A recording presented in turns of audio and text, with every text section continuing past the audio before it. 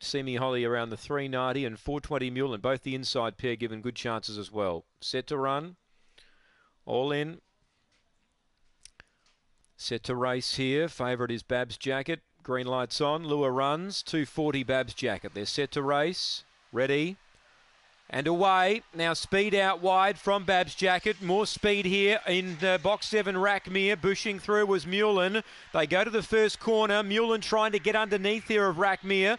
Third is Babs Jacket. 4 lengths away to Semi Holly. Then Pine Cutter Pete and Little Lena down the back. Leader Rackmere a length clear. Mullen tries hard. Then Babs Jacket. 6 lengths away to Semi Holly. Up to the bend. Leader Rackmere. Mullen tries to get on the rail. Wider out Babs Jacket. Rackmere a length in front. Mullen coming. Rackmere wins. Babs Jacket flew late, got within about a half a head.